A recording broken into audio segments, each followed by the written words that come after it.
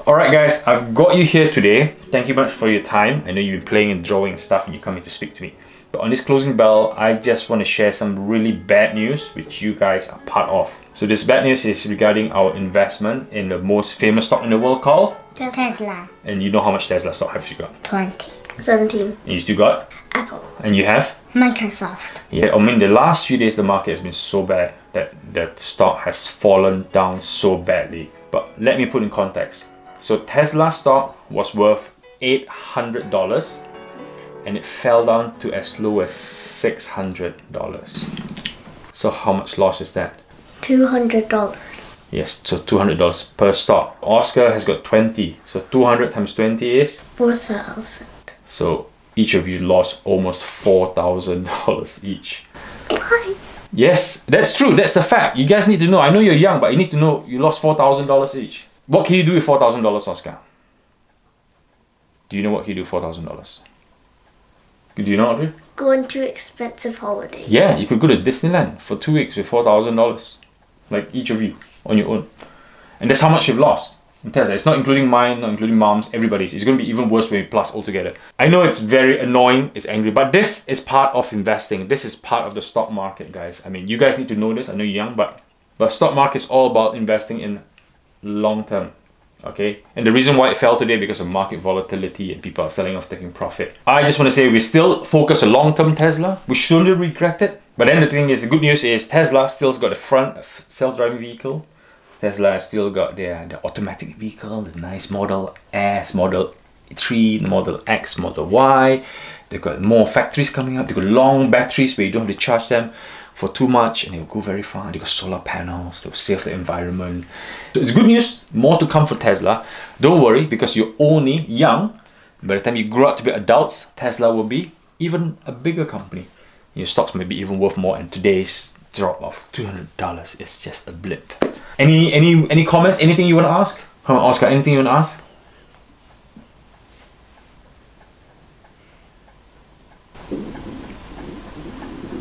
Is it your stomach or is it my stomach? I'm gonna fart.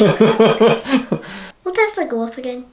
Will Tesla go up again? Yes, of course. Tesla is only $800 billion. Now they've dropped to $600 billion. So they've lost, Elon Musk has lost $200 billion. Even worse than me and you. Lost $200 billion.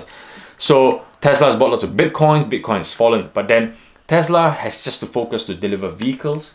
Just to deliver sales. And then eventually in the long term, you just come out normal. Oh, you've got a question, Oscar. Is Elon Musk still the richest person in the world since he's lost money? You know, he's no longer. He's the second richest man in the world now. Because Jeff Bezos of Amazon, his share price didn't drop that much. So he was the top and his Tesla dropped so much and now he's the second richest man in the world. But do you think Elon Musk cares? Elon Musk doesn't care that he's the second richest man in the world. He's still helping the environment. Yes. And he's also sending rockets to Mars. Mars. Yeah. Okay. Alright guys, thank you very much for joining. Any more questions, please feel free, knock on my door, fill a form and make an appointment, okay? Okay. Thank you. Alright.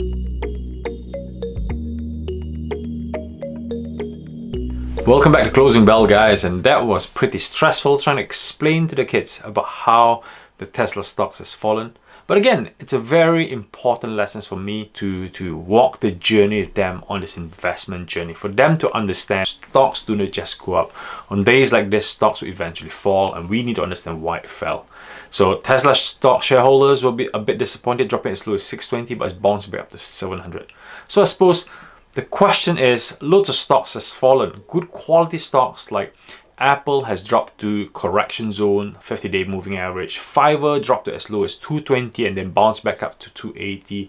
The likes of Square, PayPal, SEA Limited, Amazon, the list goes on. So it's not just a single stock that's fallen, but it's lots of stock that's trying to go into the correction area. So Nasdaq is officially not correcting yet, but it's not far from correcting if this goes on. So what is driving all this? It's all driving to a stop now because Jerome Powell came out about 3 hours ago to explain about the economic situation in America, COVID-19 cases declining, and also the housing market is improving, but unemployment is still an issue. And most importantly, from Jerome Powell, he is still providing all the support that he can from the tools in his toolbox to supply and print money and help to ease the situation to get everybody on their feet. So the scary, dirty word that we didn't hear was rise of interest rate, reduction in buying bonds, and also printing money to buy the indexes. Those were not being said. So we're given a spare life to live another day. So for those of us who has not sold all this high speculative stock, high spec stock, potentially you might see a bounce tomorrow, a day after. Not sure you're going to get to the zone, but you know, be smart. Think about the risk in your system, in your portfolio that you're willing to take, you're willing to swallow. Is this the pill that you want to swallow to see a dip in 20-30% every time, or do you prefer a stock that will just drop a considerable amount? You know, it's all about the cycle, the emotion cycle. It's about managing risk and managing your emotion. End of the day, you stay in the stock, you stay in the game. Longevity, when you look back 9 months, 10 months, 18 months, 2 years, you look back, this is just a small dip. And one of the most regret that I have in my 10 years of investing is always times like this. I remember, why don't I have more money to buy? I remember the dip in 2016 in February, Chinese New Year, back home, no cash in account. I cannot buy more stocks during that dip. And then 2 months later, whoosh, it went back up. I remember the 2019 January crash as well. Not crash, correction. And guess what? Not enough cash to buy on the dip. I always remember those pain that you couldn't buy the bottom barrel, but then it's things that you cannot change. So lessons learned, lessons for future ahead. These are the things that you need to know and how to change and learn. You know, it takes years to learn, but as long as you stay in the game, those little dips will just be a matter of a history where it's just a little bump on the road. So hopefully this is still the case, but we still have to monitor the situation day by day because we have to manage our risk. For those who've been buying on the dips, well done. For those who've been buying Fiverr, Nvidia, NNDM, Tesla, all these great quality stocks, you have done really well. As long as the company balance sheet, as long as the company's earnings have done really well, because the earnings have significantly dropped below the Q4 2020. You've bought that stocks, well done to you. And hopefully the rebound will give us a bit of breather for tomorrow and the day after. So take care guys, hopefully see you another closing bell segment for tomorrow. I hope you enjoyed that video.